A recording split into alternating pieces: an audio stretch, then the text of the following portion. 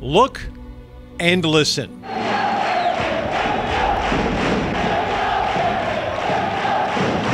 Because inside these walls, a story is being told. From a crowd which is approximating a complete and total sellout, which has to tell you something about the basketball fever that has enveloped the entire area. A tale whose message has been passed on through the years, that a dream could turn into a passion, and that no matter how much you grow, you can always return home. And whose writers carried that passionate theme chapter after chapter. And while the characters may have changed, one-on-one gets it. Oh, this is pretty. Oh, charge. Here's Winder.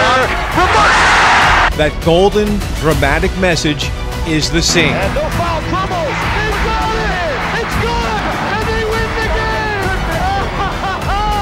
Two seniors, Winder and Crumbles, team up for a dramatic basket at the buzzer.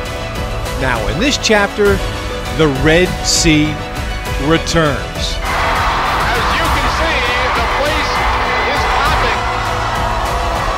In a new home, where we can remember what was written with all those memories.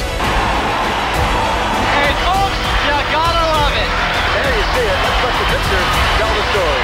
And use that theme to paint our own future and celebrate the return of the Red Sea.